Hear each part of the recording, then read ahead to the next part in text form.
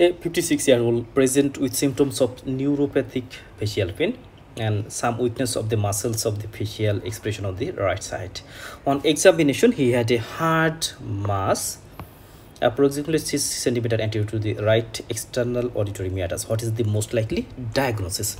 So a patient developed the neuropathic facial pain and there is also weakness of the facial expression muscle. That means there is involvement of a cancer or a tumor in the facial nerve. So what may be the diagnosis here? Piliformic adenoma, adenocarcinoma, mucoepidermoid carcinoma, adenoid cystic carcinoma, and lymphoma.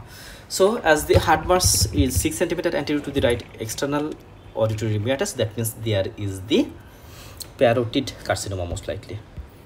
And we know there are different type of the parotid carcinoma. One of them is adenoid cystic carcinoma. In case of adenoid carcinoma, adenoid cystic carcinoma, it is unpredictable growth pattern. That means the growth pattern changes in any direction. Tendency for perineural spread. That means it can involve the nerve. Nerve growth may display skip lesion resulting in incomplete excision. Distal metastasis is very common and 5-year survival is 30%.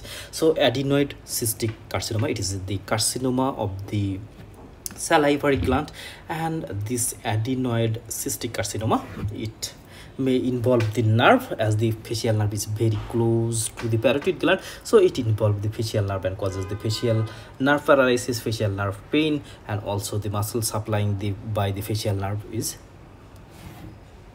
affected.